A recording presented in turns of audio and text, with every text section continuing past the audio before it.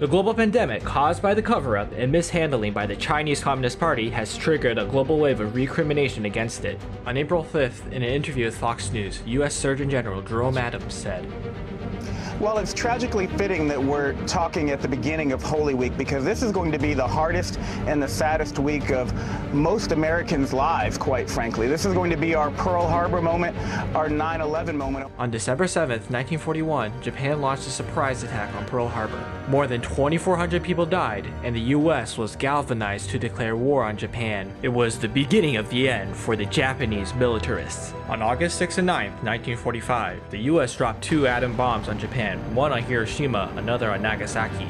On August 15th, Japan announced its unconditional surrender. Over 1946 and 1948, its former generals and politicians like Hideki Tojo were tried for war crimes in Tokyo. This time, the loss of life caused by the coronavirus is far greater than Japan's attack on Pearl Harbor. As of April 11th, in the US, more than 500,000 people have been infected with the virus.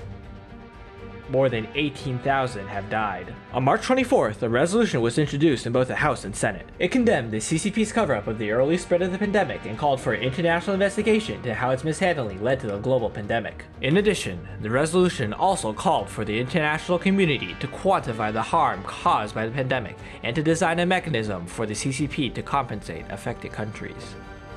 On April 5th, in response to the CCP's purchase of 2 billion masks from various countries to run January 24th to February 29th, and its ban on the export of masks to the US by 2 American companies in China, Jenna Ellis, Trump's senior legal advisor, said, "People are dying. When you have intentional, cold-blooded, premeditated action like you have with China, this would be considered first-degree murder."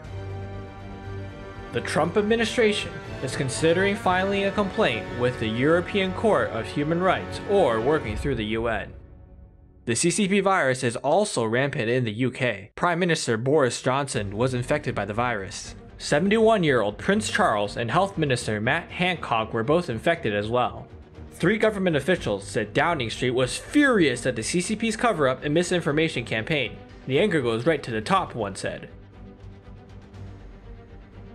A major review of British foreign policy is planned after the outbreak. There will be a reckoning when this is over.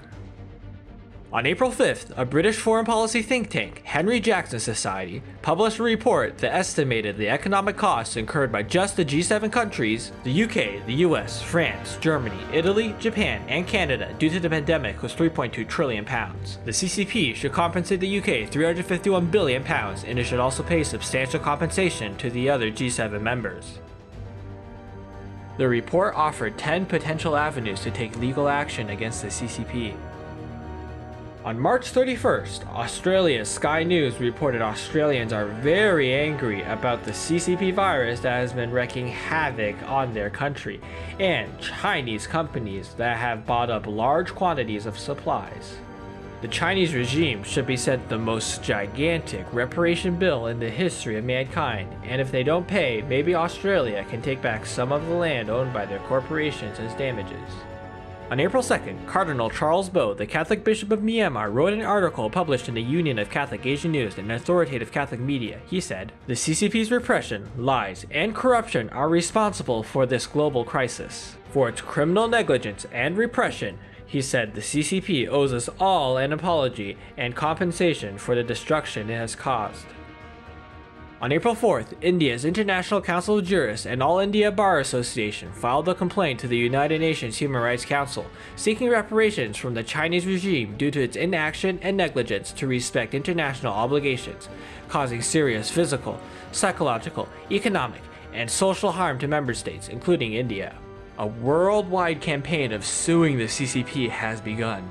Of course, the foremost task of all countries is to get the epidemic within their borders under control as soon as possible, instead of focusing on holding the CCP accountable.